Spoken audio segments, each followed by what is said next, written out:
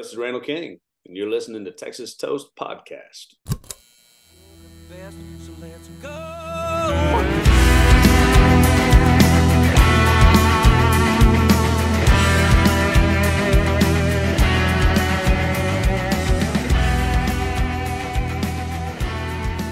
A big cheers, everyone, and welcome to the Texas Toast Podcast. And I say big cheers because I am welcoming Randall King to the podcast. Hello, Randall. It's so amazing to have you here on the podcast.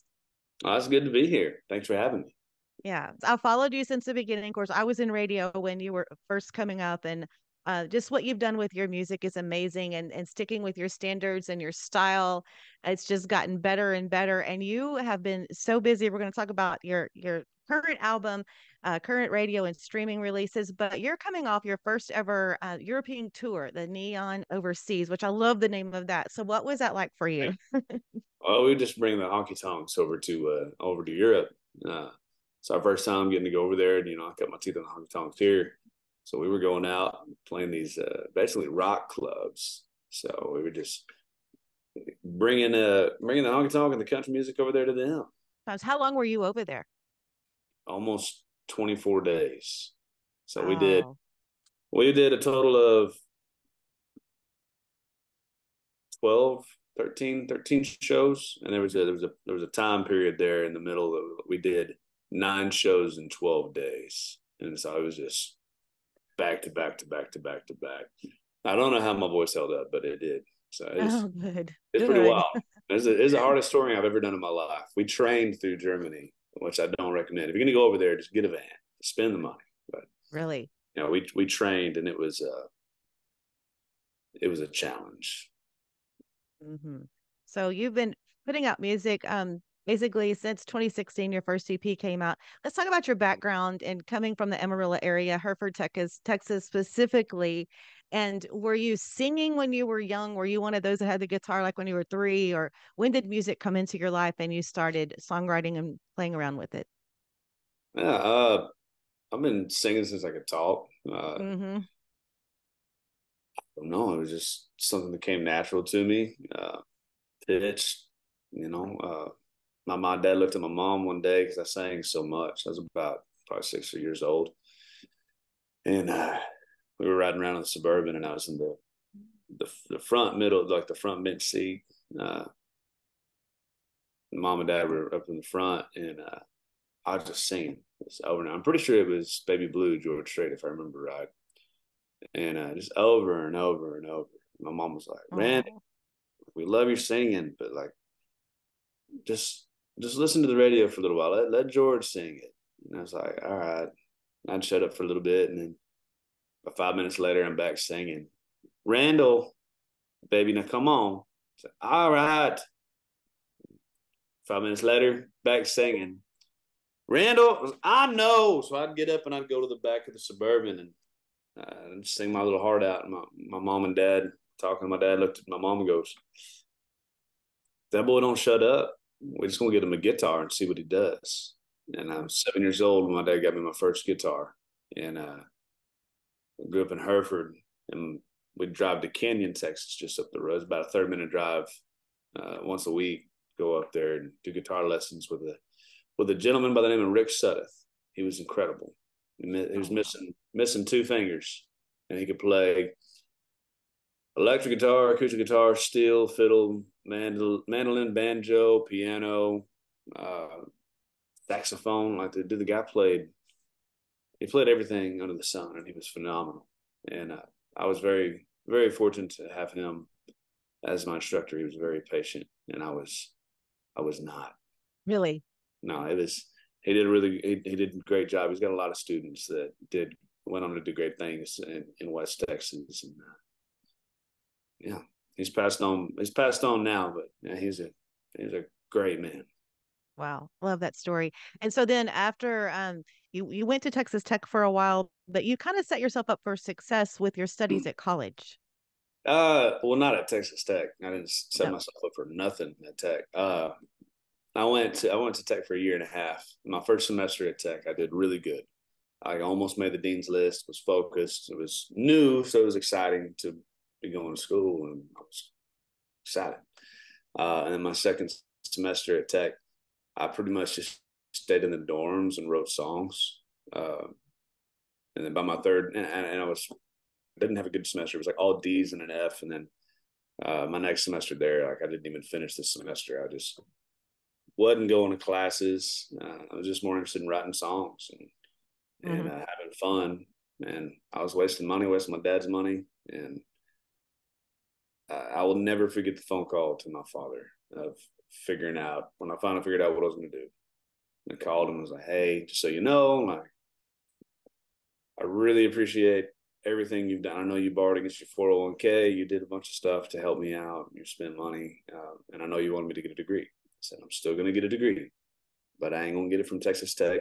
I'm going to go to Mm-hmm. South Plains College down the road, and I'm gonna learn sound technology.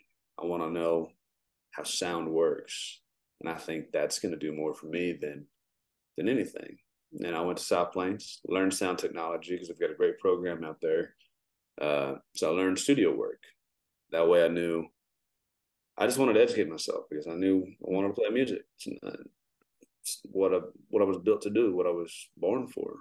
And I wanted to be able to go in the studio and know what I was doing and not and that way I had control and not give someone else all the cards and then they're changing my style and doing things I don't want and I can't explain to them why it's not good. I just don't like it. Like I want to be smart enough to go, here's why I don't like it. And so that night I thought, like, if anything, I'll just engineer my own records one day, but I don't think I'm not interested in that.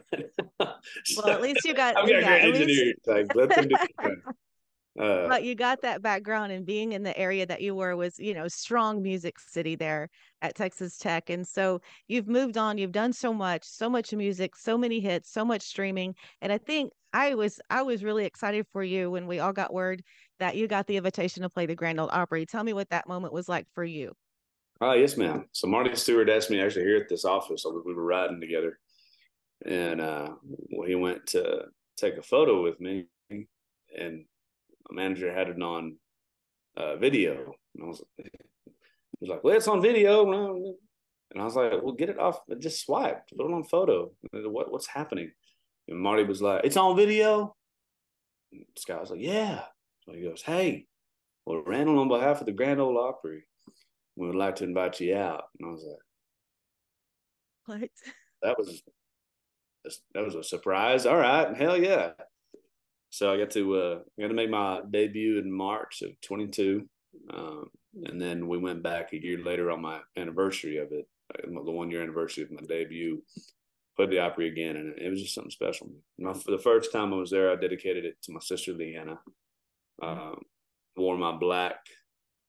I had a wonderful lady in Fort Worth named Vera do my jacket. It was all black. So those were my sister's favorite colors. Had a yellow rose because that was her flyer. And the yellow rose was all down it. Had my logo on the back, all shined up and rhinestoned, and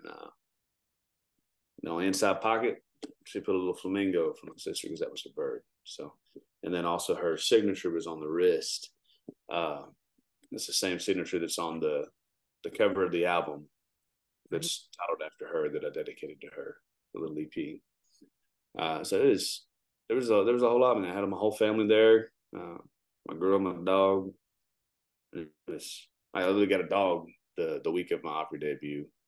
Uh, it's probably one of the craziest weeks of my life, really looking back on it, because made my Opry debut. It was in the middle of a 2 week run with Clay Walker and Tracy Lawrence, and we did my CD release party for Shot Glass the next day, and then I dropped the record that Thursday night.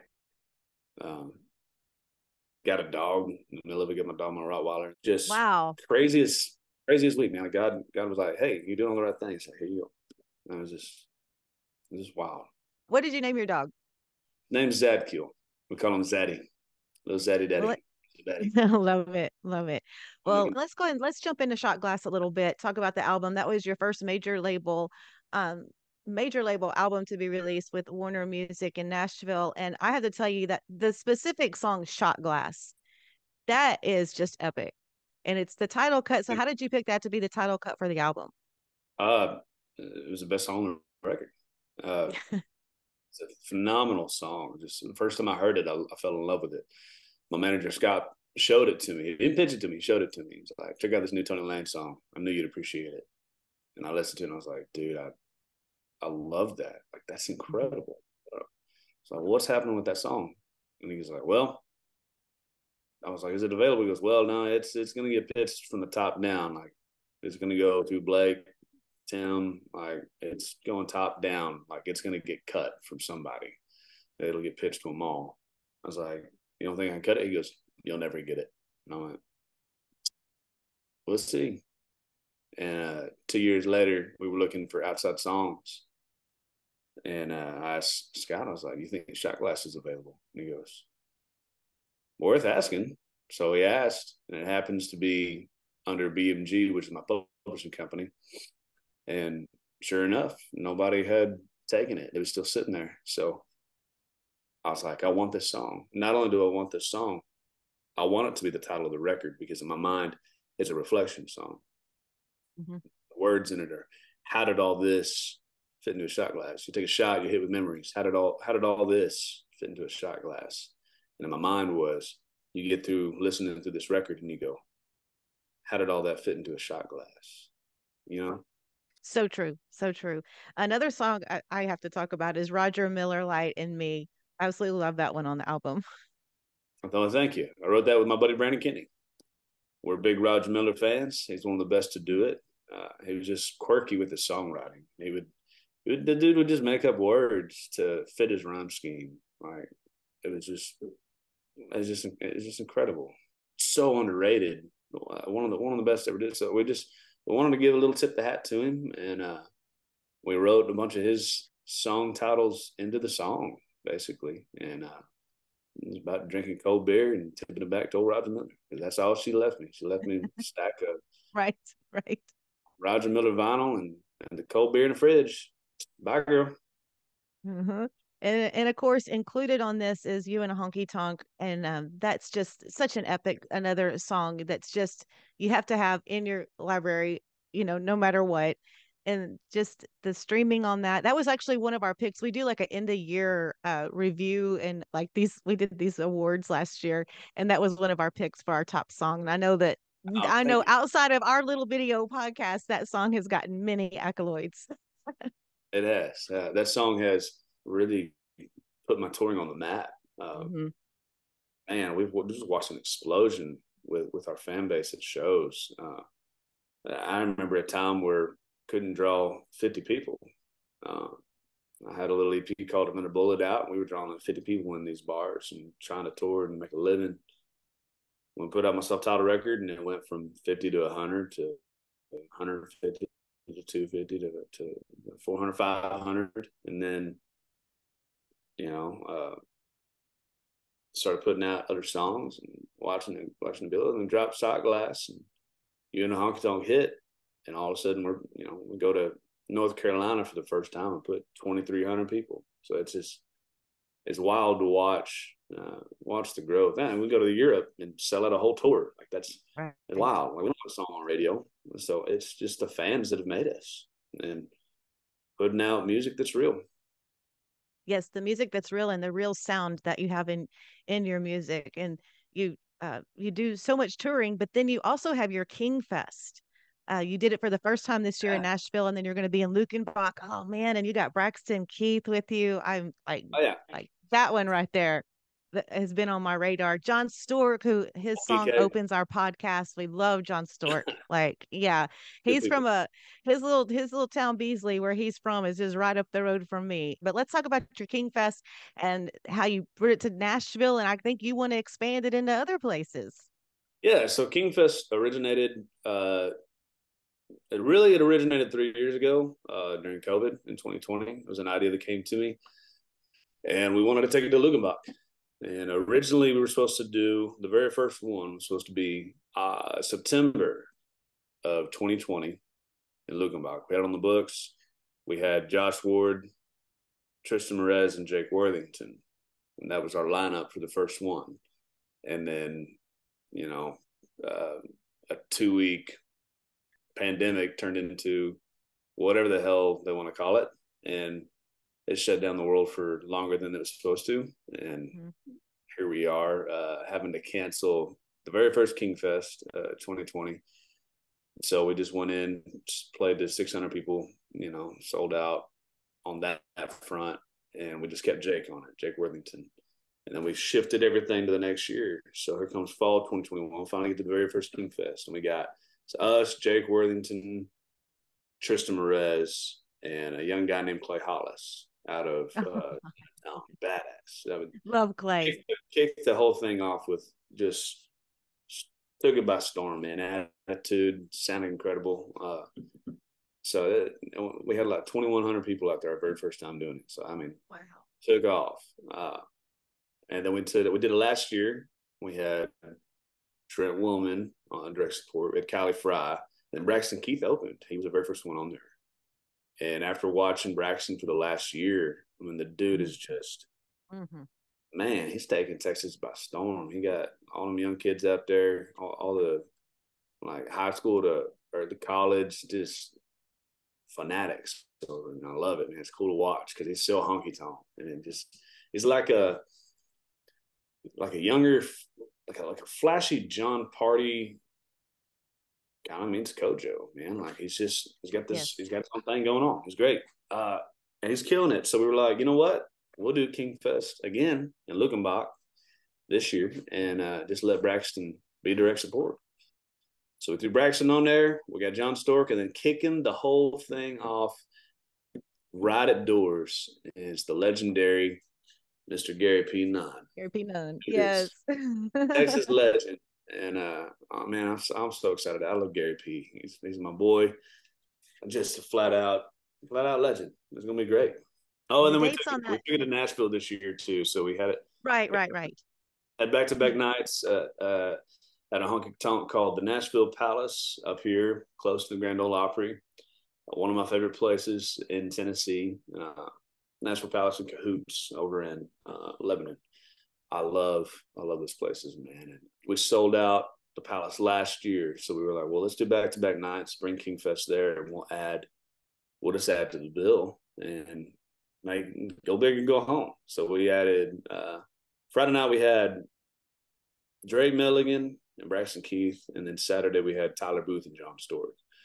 So we let the two Texas guys that are on King Fest there kick it off each night, and man, it was phenomenal.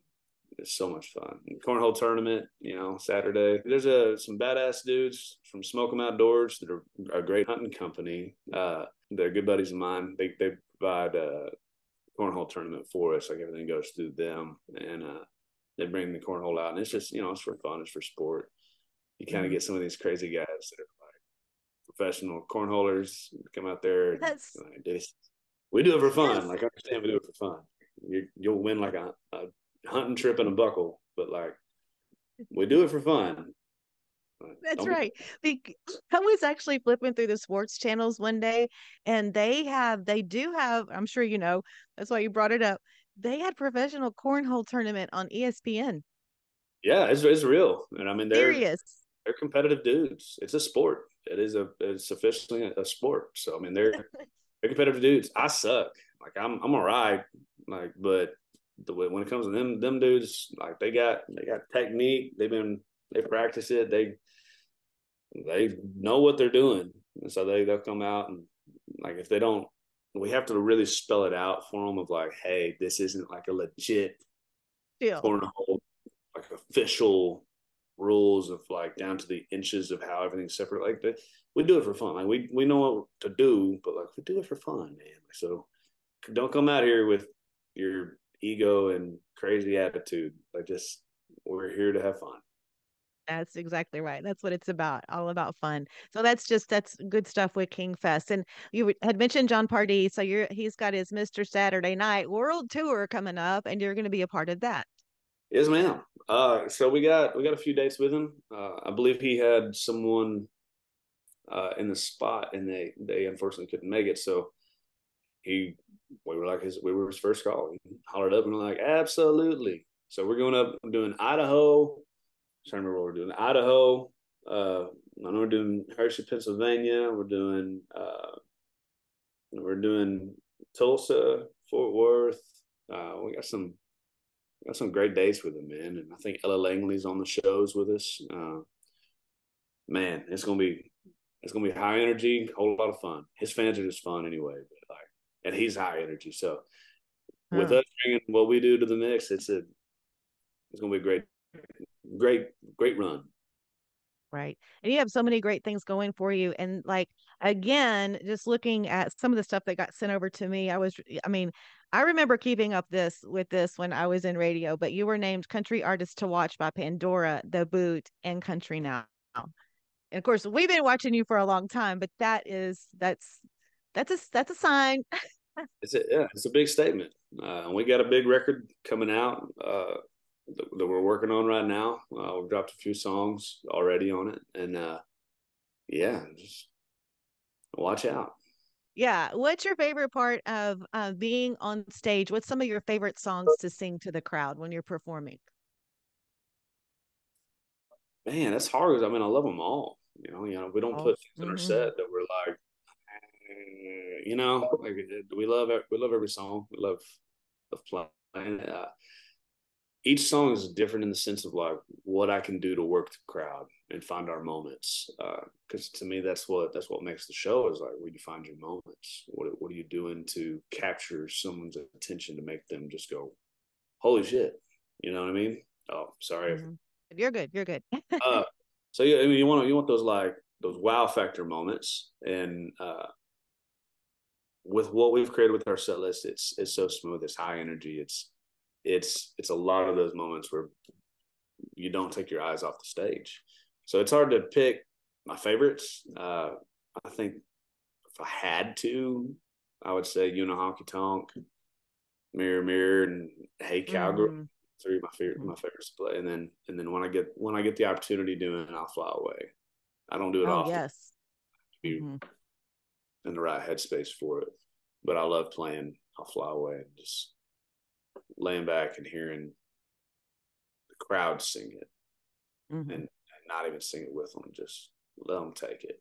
Like it's worship, and it's Yes. amazing to go from a honky tonk to a worship scene. But country, I believe country music is the truth, and the country music it's tied in a lot with the spiritual realm, and Absolutely. If you've been to a Neil I McCoy, yeah, Neil McCoy did that. The one of the last shows I went to see him, and it was beautiful. yeah, and I mean, I wouldn't be where I am without God. I wouldn't be anything without God. Like Mm-hmm. I don't exist without Him. I exist for Him. So I'm blessed to have the opportunities that I get to take the stage and especially have those moments where I can have a bunch of people that came to just get loose, loud, and crazy in the words of Kevin Fowler, and Yes. and just worship for a second. Like it's cool. It doesn't always get to happen that way, but when it does, man, it's special. It is special. And and that's one thing that we talk about a lot in the industry. And as a fan, somebody that's worked in the industry, there's nothing like going to a live music show. Like you always walk away with a new friend. There's always a bonding experience. And then especially what you're talking about when it's that right crowd and that right moment to throw something like that in, it makes it even that more special. And it's something that you'll always remember and hold on to. Oh, absolutely. Well, we're excited about the new stuff to come for you. And of course, when my baby's in boots, you got your streaming song out. We've covered both of those on the podcast. Everything we've been doing, we've been dropping out singles and put them out and see what they do. See Yes. how. Hmm. But what it does for me, it creates new show moments that I can have with people and another reason to come to the show. So, and the songs are incredible, man. We went with a new producer, Jared Conrad. He's done a lot of Ian Munsick stuff. He's great, man. He's a great engineer, great producer. We co-produced this record. Man, it's different. It's got an edge to it. I mean, you've already heard some of the songs that have come out, so you've heard a little bit of the edge. Songs like "Burns Like Her" versus Yes. "Babies in Boots," "Green Eyes Blue."